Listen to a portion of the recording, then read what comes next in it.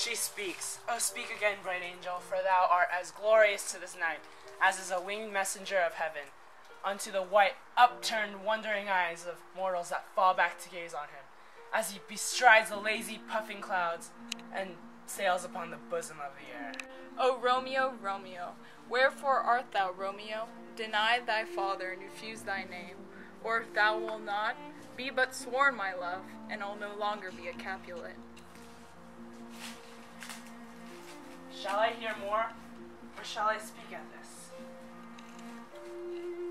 'Tis but thy name that is my enemy. Thou art thyself, though not a Montague. What's Montague? It is nor a hand, nor foot, nor arm, nor face. Oh, be some other name belonging to a man. What's in a name? That which we call a rose by any other word would smell as sweet.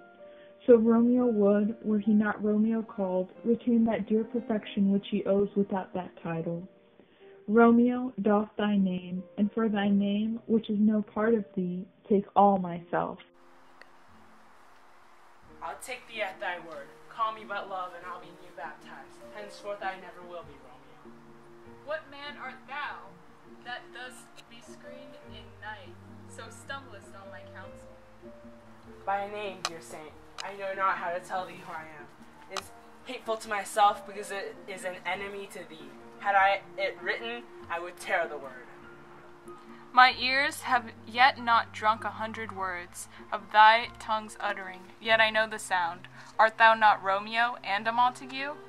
Neither, fair maid, if either thee dislike.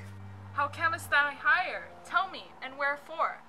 The orchard walls are high and hard to climb, and the place death, considering who thou art, if any of my kinsmen find thee here. With love's light wings I did overperch these walls, for stony limits cannot hold love out, and what love can do, that dares love attempt. Therefore thy kinsmen are no stop to me. If they see thee, they will murder thee. Alack, there lies more peril in thine eye than 20 of their swords. Look thou but sweet, and I am proof against their enmity. Oh, and not for the world they saw thee here. I have night's cloak to hide me from their eyes, and but thou love me, let them find me here. My life were better ended by their hate than death prorogued, wanting of thy love.